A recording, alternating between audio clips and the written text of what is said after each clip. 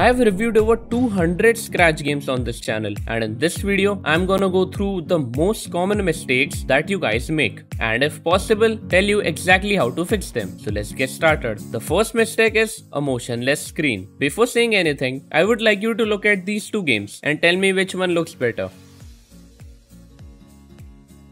The answer is obviously this one, because something is happening on the screen. The cookie is glowing, there is a clicking effect, we have some cookies falling in the background, we have music and a lot more. Whereas in this one, nothing is really happening. And if you just move your mouse away, it will look like an image. Yet, this is exactly how most games look. To fix this, you can watch this special playlist in the card above. I have put tutorials that can teach you how to make better buttons, better games, and even review episodes that contain really good games. So check it out. The second mistake is the difficulty system. When you play a game for the first time, you obviously have no idea about how the game works, and you expect the game to teach you that. Once you are done with the tutorial, the game starts off easy and the difficulty rises as the playtime increases. But most Scratch games don't have anything like that. They just start off on a difficulty and it never changes. The player struggles in the beginning, and if by chance he doesn't give up, he becomes so good that the game becomes boring. This is something that really annoys me. Adding a difficulty system isn't even that difficult. You can literally just measure playtime and adjust the game according to that. Or if you are a beginner, you can ask the player to choose a difficulty level, or just have a level system like level 1, level 2, level 3. Doing any of this can immensely increase the playtime of your game. The third mistake is having 100 features but zero quality. That is a weird name, but